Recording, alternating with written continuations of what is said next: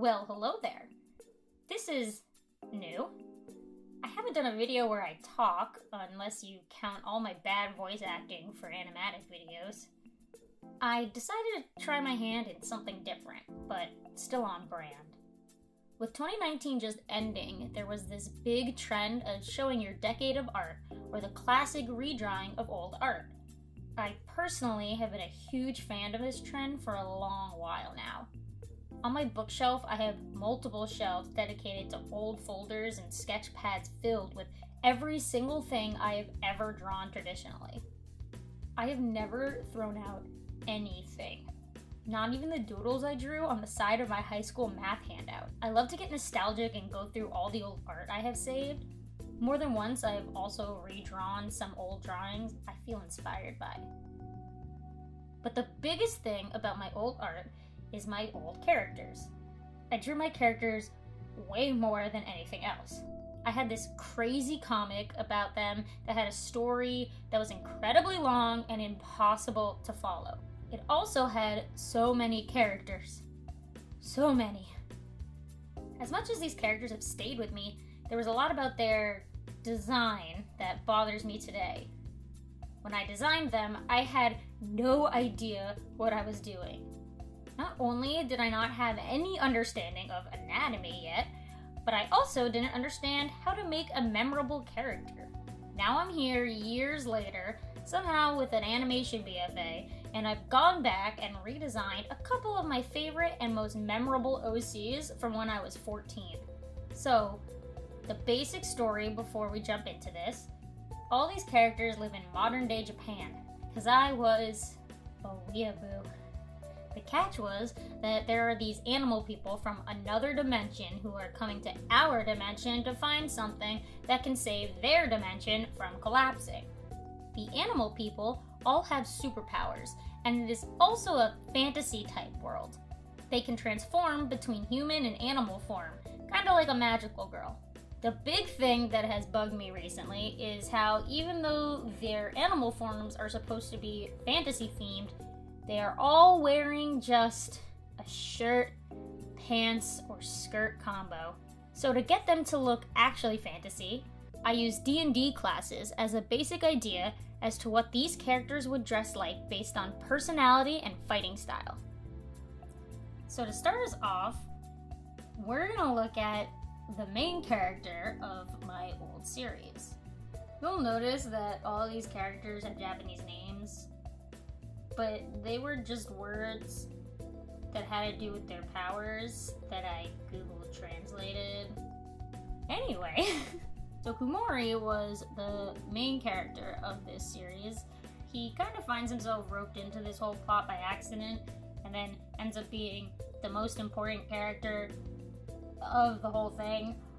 He had a past where he was a bad guy at one point, and then he lost his memory, so now he's a good guy. But it's a whole thing where oh, Siri. Siri just turned on. Well, that's wild. Anyway, there's a whole theme of him fighting with his memories of being the evil person and trying to be good. Kumori's personality was kind of just your average shonen protagonist, really. The cool guy who kicked butt and was sassy and also got all the ladies, shonen protagonist. His animal was a fox. His ability was controlling darkness, which I actually had some pretty cool ideas for when I created him. It included things like being able to walk in shadows and freeze people by freezing their shadows and creating giant black hole explosions. Because of the uncontrollable nature of his powers and the fact that he used to be a bad guy, I decided to base his outfit on a sorcerer. Someone who has raw magic and uncontrollable, unexplainable powers. For every character, I have already drawn a basic body shape in a pose that kind of represents their personality and also can show them using their powers. First thing I did was redesign his hair. His original hairstyle was completely crazy and super anime and didn't make sense, defied gravity even. I don't know what that weird bulge thing was. I don't know what I was doing. I've actually redrawn these characters before, but never this much into their outfits before, so I had a basic understanding of how I wanted to draw his hair this time. I've given him more of a slick back hairstyle, but something that's still kind of laid back and cool. Next, I started designing the outfit. Based on some of the sorcerer drawings I found, you know, they all have these big cloaked hoods, and I figured that would be a good way to start, so I gave him this multi-layered hood thing going on. Next, I drew in where his ear and tail would go, because in this form, they all have their animal parts. A lot of fantasy characters have this long middle cloak part, and then they have either like a tail in their outfit or just like a longer cloak thing. I gave him the front cloak bit and belt so he can hold it all together. I then decided to give him gloves. It seemed to fit him more than having bare hands, especially if he's controlling dark stuff. I don't know if he wants to be directly touching a ball of dark matter. I then gave him kind of this half cape thing. Some sorcerers have a whole cloak going on, but since he is super active and fighting, I didn't think a longer cloak would make sense for him since he would be running around a lot.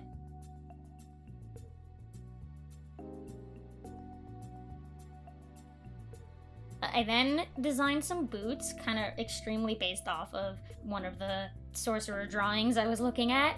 It's got some buckles and a bit of a flap going on.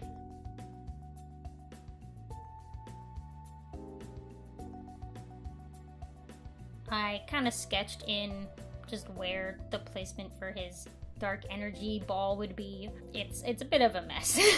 My sketches get a bit messy, but it makes sense to me. I then ended by giving him two side parts of his cloak thing. It didn't make sense to have nothing there. It looked kind of empty, so I figured he'd have a few more draperies going on. Okay, so I'm gonna line art this, and then we're gonna come back to coloring. So I blocked in the character with a random color that I'm most likely not going to be using on this character. I already drew the basic shadow blob that he is holding. So for colors, at first I was gonna color pick, but it didn't make any sense because the references I was using for him were all drawn with paper and colored pencils, so color picking was difficult. I then, went back to kind of how I've been drawing him lately. He was always more of an Asian-inspired character. Even though all these characters have Japanese names, they're not all Japanese or Asian of any kind. I was just a big weeaboo and really wanted everything to be Japanese. So I gave him kind of like a pale skin color. I had a phase where he had tanner skin and was much more darker skinned, but thinking about it now, the lighter skin made more sense, especially for his whole evil thing. He was kind of ruthless and terrible, and having him being a pale ghostly color made a bit more sense than him being a darker tan color. Next, his hair is always gonna be black. The hair colors I didn't change completely. They're always the same basic color that they were to begin with. The only thing I really did was desaturate some of them or give a little bit of a flare to some of them more than they had before. Stuff that didn't destroy my eyes to look at. I have extremely sensitive eyes, so really bright colors bother me. That pink that I filled him in with was kind of hard to look at after a while. So I colored his hair in, and his eyebrows, and his ears and tail. All of the animal components will match their hair color. Some characters I had weren't matching, but it now looks a little off to me. So I've made them all be the same color as their hair. So now I actually started to color pick a little and match some of the colors to each other. I was gonna match his clothes to the image reference I had, but seeing as he needed darker colors to kind of fit his whole aesthetic, I decided to then match it closer to the inside of his ears. So I gave him this kind of brown gray color for his pants and his shirt. I then wanted to keep his black clothing theme, and I picked a little bit of a darker gray black color than his hair to start filling out his cloak. And then after I looked at a reference of other sorcerers, I decided his whole thing was just gonna be black.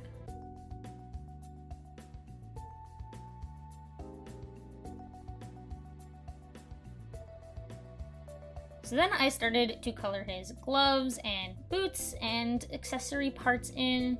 I was gonna go darker at first, but they were kind of hard to see against the black and a bit too saturated as well. So I went a little lighter. I again picked the color off of the ears, trying to keep them all within the same family of brown. When picking colors, I like to keep it minimalist. I don't want to overboard the character with way too many colors going on, especially way too many contrasting colors. It's good to have maybe one color that pops, but if the whole thing is completely contrasted, it becomes impossible to look at. This could be a personal thing, mainly because my eyes are so sensitive, so I like having muted colors and then maybe one thing that pops out. But I find if you apply this, whether your eyes are sensitive or not, it'll keep your character very consistent, and you won't get distracted by random parts of your character. If you have so many things that pop out, you don't really know what to focus on. So Kumori's color scheme has always been black and yellow. He was actually based off of an Umbreon to begin with, so I wanted to keep the yellows in his outfit design, and I kind of wanted to make them like highlights in parts of his outfit. I was gonna make his buckles pure gold, but that stood out way too much, so I muted all the buckles a bit. I then added a bit of a color difference in some parts of the boots just to differentiate some things. And then I spent an extremely long time making the perfect lines of the accentuations on his outfit. I had sketched an actual line for the bottom of the cloak, but the whole top part and back part of the cloak I kind of was just winging. I redraw the same line a lot.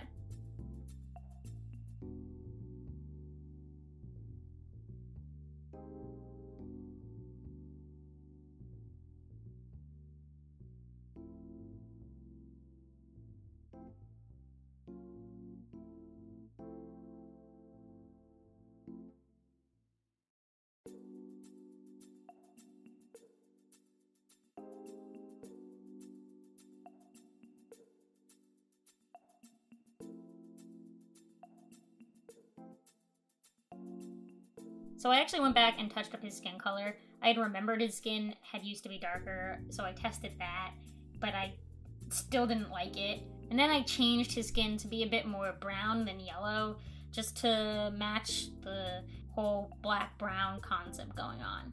So that was all of the basic colors. I just started to shade next, so we'll just speed through so we can watch this happen.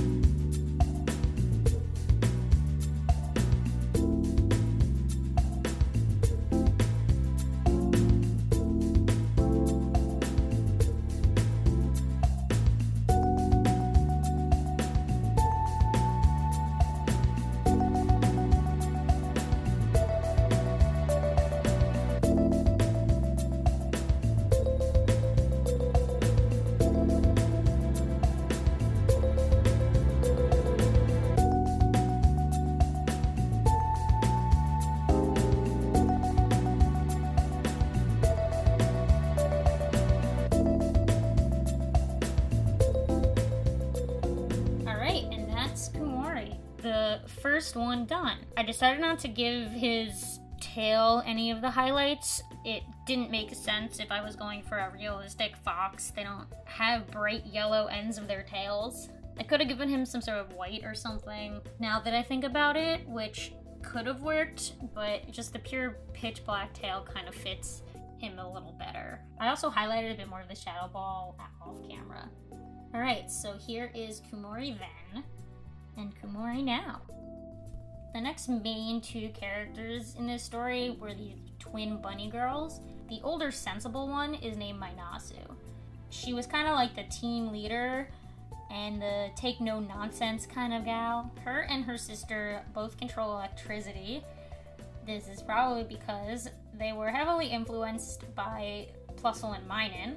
Both Minasu and her sister were actually sent to our universe to find Kumori. He was a super evil bad guy in their world. They were sent to find him and I guess kill him. I don't really remember their goal very well. I know they didn't know it was him because he didn't have his memories, so he also didn't know it was him. And it was a fantasy world, so it's not like they had a photograph of him that they could look at. Because Minasu's kind of whole team leader but rogue finder kind of thing, I decided she would work really well as a ranger. So I drew a basic pose for her, and I also indicated the ears a little bit. And we're just gonna get right into me designing her. So first off, the hair. Her original hair was supposed to be like this crazy shoulder length uncontrollable mess, but I didn't ever draw it correctly. I knew what I was trying to draw, but I just couldn't do it correctly. So her hair was always much longer than I wanted it to be, and also not as messy as I wanted it to be. So I started off by giving her a bit of a messy hairstyle. This time, definitely making it shoulder length, but also pretty poofy. The spiky hair kind of also represents her aggressive personality. Her sister has much straighter, long, flowy hair, and she has the big spiky mess. Next, I drew in her ears. Bunny ears are really fun to draw. I've gotten way better at it, for sure, than when I first started. I don't think I understood anything about how bunny ears work. So next, I was looking at some of the references that I had for other rangers, and they all had these shoulder pads going on, and then some cloak or armor also. I didn't want her to be too armored up because she's not a close range fighter, so I gave her just a chest plate and the shoulder pads as well. I also decided to give her these arm gauntlets, kind of protect the forearms, but I kept her hands bare. I didn't give her any gloves. It felt more right for her not to have gloves so she can be more directly in contact with her electricity and also be less encumbered by things on her body. So I decided to give her some belts just to hold it all together more. I actually do this quite a lot. I give a lot of characters belts. It kind of helps hold the outfit together a little bit so there's not any empty space. I also like to think I was secretly influenced by all those Final Fantasy character designs I've seen where they're just covered in belts. But I've never played Final Fantasy, so I think it's just some sort of weird subconscious part of my brain that says add belts. I then also gave her the front cloak thingy that Kumori had. It's a very common thing with fantasy characters to have this weird front thing going on. Also, something I noticed from all the Fire Emblem I've played, where every sword character has this thing going on. I kind of then gave her gauntlet boots with knee coverings. I made them wrap around her shoes, kind of like a cloth covering as well. Since she's a ranger, having more cloth-like parts than actual armor made more sense.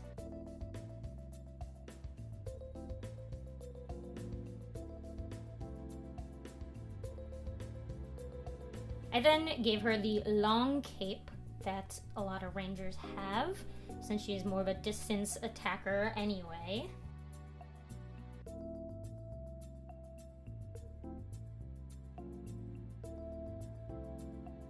And that was the final sketched version of Minasu's design.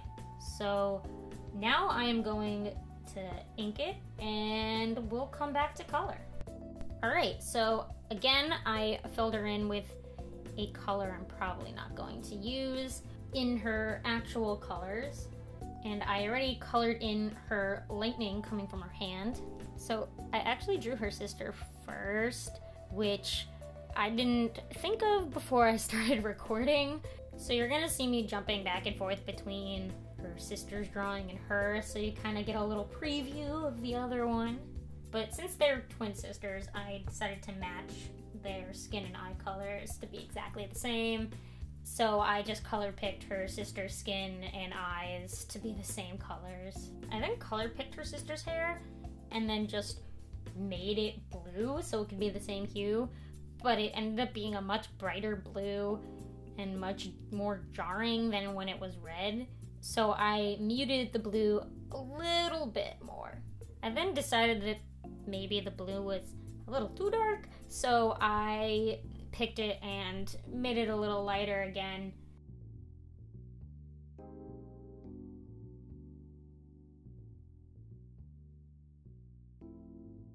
I then started to color her outfit. I color picked the armor parts directly from her sister so they could match a little bit. So her shoulder plates and her chest plate and her armbands and whatnot are all going to be the same brown color.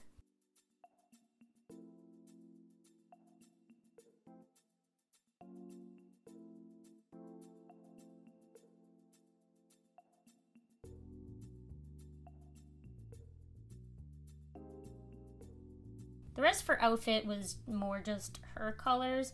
Since she is a blue colored character, I picked a lighter blue color for her than a darker blue color, even though she's more of a tougher character. There's a few other characters I had that had more darker colors in them and were also blue. So having her be the light blue color made more sense.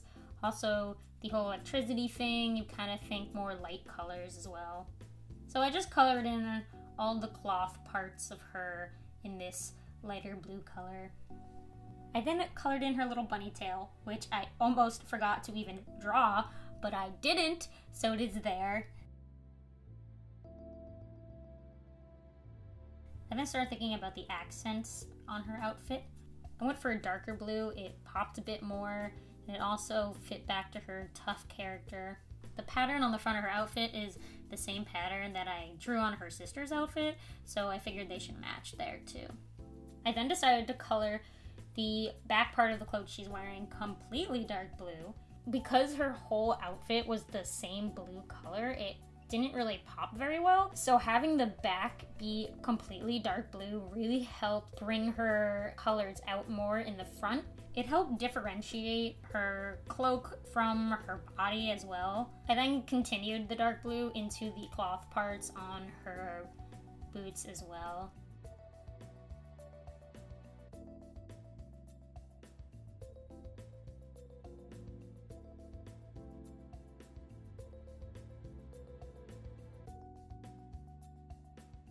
I didn't want to get rid of the light blue completely from the cloak, so I turned the light blue into the accent color on the back of the cloak so that it still had some unity with the front.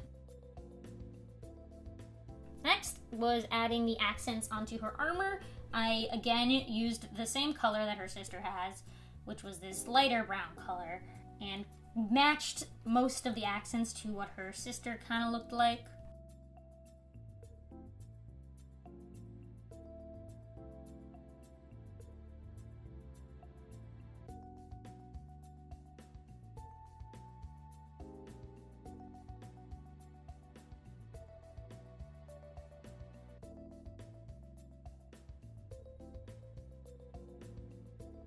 And with that, I was done with the outfit colors. Next, I'm gonna start shading. Usually, I pick a color that is representative of the mood of the piece I'm drawing. With these character designs, I decided to pick a color that is the character's color instead of the mood of the character. So with Kumori, I used a purple as the shading color, but with my Nasu, I'm using a blue because those are their colors. Now we're just gonna zoom on through this while I shade away.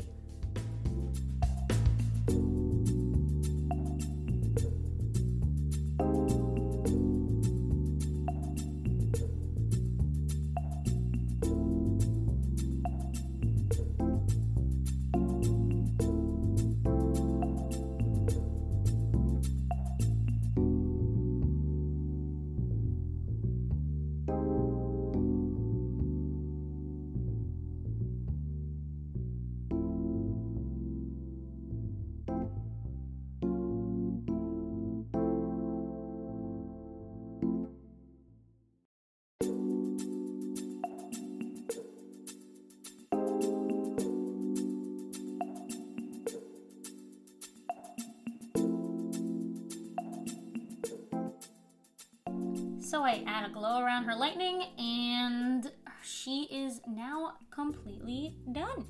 And here is my Nasu then, and here is her now.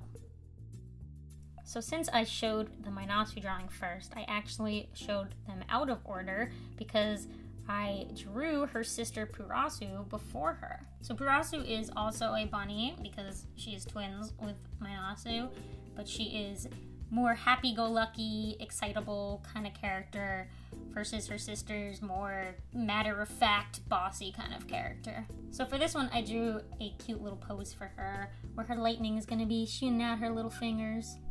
So Purasu's hair, actually interesting. Like I had said before, I redrew these characters before and had redesigned them before. Specifically had redesigned how I draw their hair before. So I kind of had an understanding of what I wanted to do for her hair. She always had this big middle bump going on that was kind of like her middle bangs, but it wasn't exactly that in the original drawings. It was just a bump. So I kept the bump thing, but hopefully by the time I ink it, you'll see that I kind of made it a little more readable as hair than just a tumor on her head. She has really long hair compared to her sister, and it's much straighter and more flowy as well. So since the pose I drew is more in motion than the other two, I gave her hair a bit of a motion as well, styled it to the side and made it a bit wavy with the wind. So next I started to look at my references. For Purasu, I actually decided to go more with a druid class than her sister's ranger. It's still kind of nature-based like a ranger usually is, but this one is more in the healing side of things, which I think shows Purasu's friendly, happy nature more than a ranger would have. So looking at my references, they all have arm gauntlets of some type, and they also are gloveless, probably so they can control their nature magic better or whatnot. So I gave her gauntlets and kept her gloveless as well, which also matches her sister's design. I also gave her the shoulder things as well. I also gave her a belt, which I guess goes back to the whole belt thing I was talking about before, but again, it kind of adds something to the middle part of the character design, makes it so there isn't anything blank or empty there. I gave her the front middle cloaky thing as well. I then decided I didn't like the hood and completely erased it. I think originally I was going to have a cape kind of come off her shoulders, kind of like how the other two have had it, but then I decided I wanted it to be coming from the bottom half, kind of as if it was a skirt, which I thought fit her character way better than having a cape. She was one of the characters who had the skirt shirt combo instead of the pant shirt combo, so having something dress or skirt like made more sense for her. She's also way more girly than her sister is, so that also helped add to the skirt idea. I then shortened the front cloak thing completely. It was getting way too long, kind of obscured her outfit way too much for me. Next I kind of just re-outline her hands so I know how to draw them better later. I then had to rethink her top half now that she didn't have a cloak anymore. I still wanted her to have something around her neck, so I gave her turtleneck more so than a hood or cape kind of thing going on. So she's still different than her sister's outfit. I then indicated where the lightning was going to come from her fingers and indicated a bit of bumps on her arm gauntlets as well. Next was time to think about her shoes. When I am struggling for ideas, I tend to just redraw the same thing over and over and over again. So I drew over her legs again, just like I had drawn her hands, because I was struggling for ideas.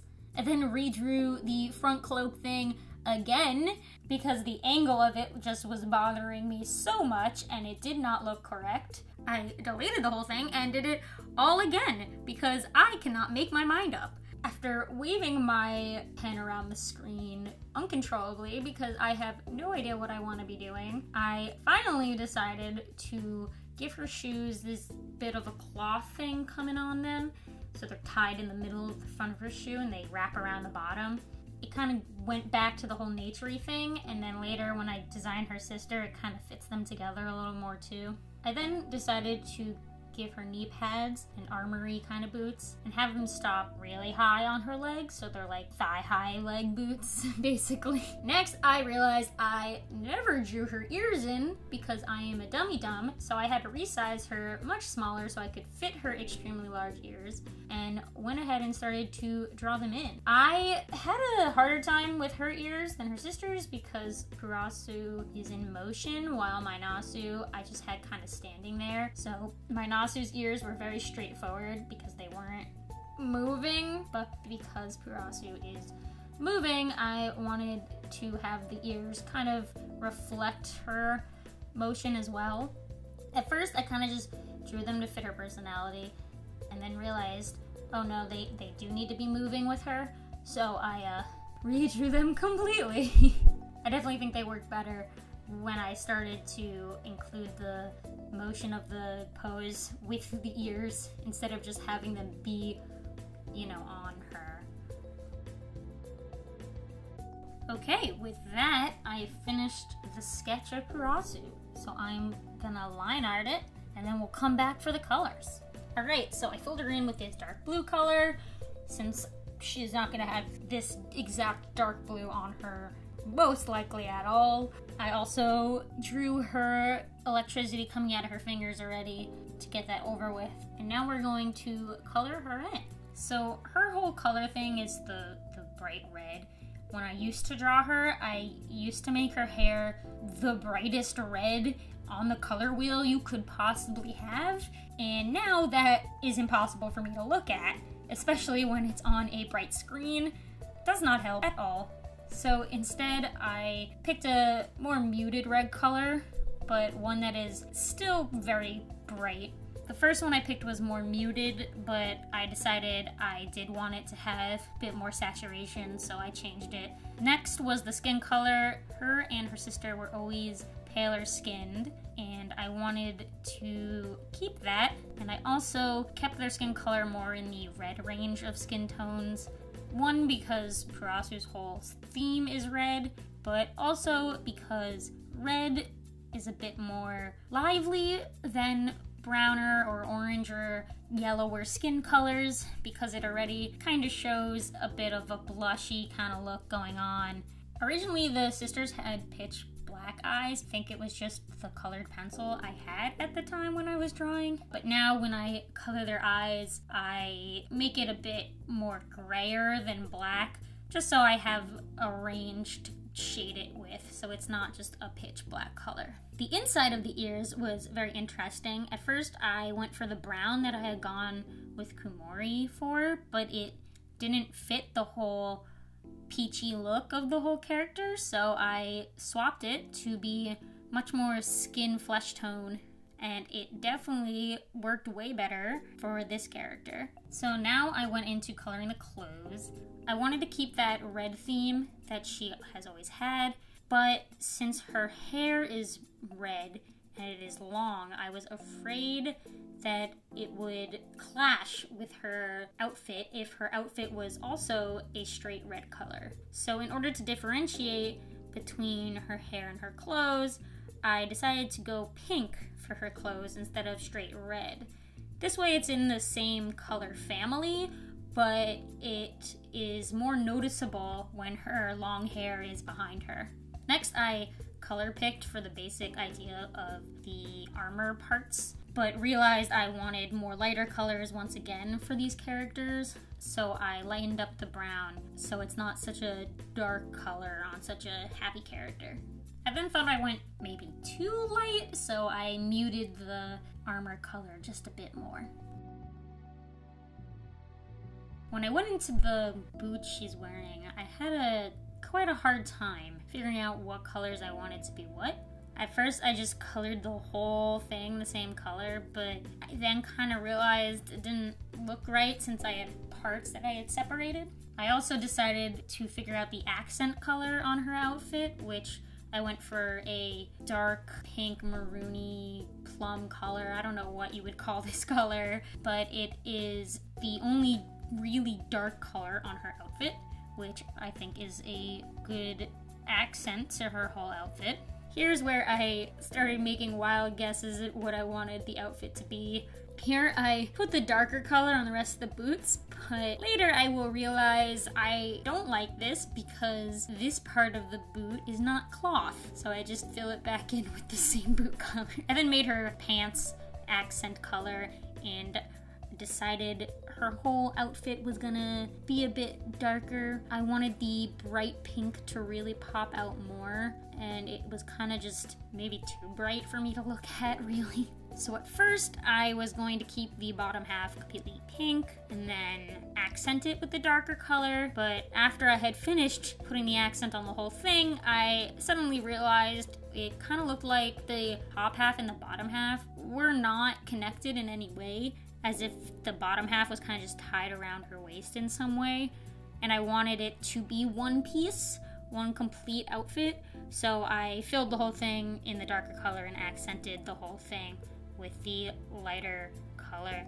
Later, when I design her sister, it's kind of as if I swapped the dark and the lights, so even though their personalities aren't that way, where Purasu is the happy one more so than Minasu, the swap of the colors kind of connects the two characters a bit more. And personally, I kind of do like the darker colors as the main base color in general, just on most stuff. This is probably back to my eyes being the way they are. I think having a lighter color on top of a darker color instead of the darker color being on the lighter color really helps pop the design a bit more. There's something about light on dark versus dark on light that I just kind of prefer the light on dark.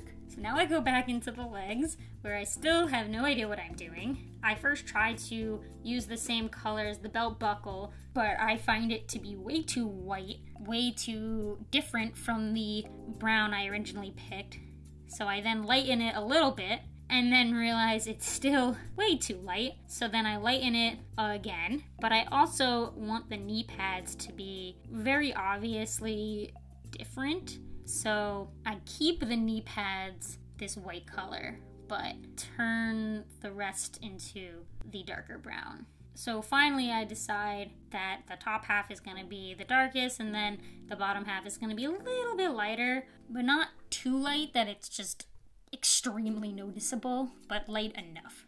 I then play around with the knee pads a bit because I think they're a little too white still, but I then give up and I'm just accepting that they're just going to be really white knee pads. I then use that whitish color to do all the accents on the armor parts. And with that, I finished all of the colors. So I'm gonna go on into shading, which I use reds for because of her red theme. We're gonna zoom on through this.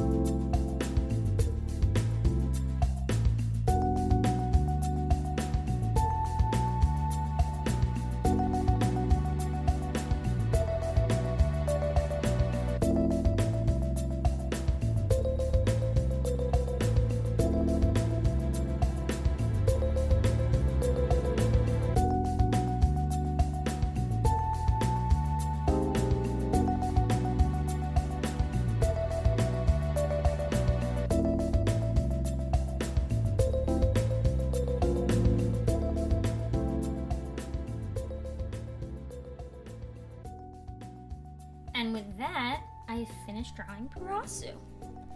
So here is her then, and here is her now. Alright, I'm gonna end the first episode here. I have 12 characters in total that I redesigned out of the who knows how many characters I had to begin with. I'll be putting 3 characters in a video, so for this one it was Kumori, Minato, and Parasu, and then I will have 3 characters for other future videos coming up. I hope you enjoyed. This was really fun to do in general for myself. I thoroughly enjoy redesigning old stuff I've drawn because it's fun to look at and then fun to reimagine now that I know how to draw better. I like to think that redesigning it now is what little younger me was imagining it to look like back then, but now I am capable of actually creating what young me was seeing instead of whatever it was that I was doing then. Like and subscribe if you liked the video. Whatever the other things YouTubers say, bell, I don't know. If you want me to do other redesigning kind of videos, let me know what you want me to redesign. I'm gonna finish up all of the videos of my OCs, but if there's other stuff maybe I should take a crack at, let me know. Maybe you have old OCs. I don't know. Links are in my description to all of my social media and Discord channel as well. Thank you. Have a good day. I am